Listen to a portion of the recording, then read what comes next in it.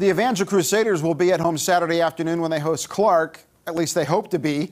Last week's Evangel game was postponed after Graceland had a COVID outbreak. This weekend's game against Clarke was supposed to be played September 12th, but was moved to Saturday after COVID exposure at Clarke. The Lions are 1-2, Evangel's 0-2 in this crazy 2020 fall campaign. But Evangel coach Chuck Epola is just happy to be playing a game on Saturday. We are beside ourselves to be able to get out on the field this Saturday. It's obviously been a frustrating year knowing that we've only been able to get 2 games in. And so the guys have been practicing very well. And, we're starting to get majority of our team back. And so we're just ready to get out and play a really much improved Clarke team. Looking forward to playing at 1 o'clock on Saturday at Ozark and just getting our guys out there and just executing at a high level.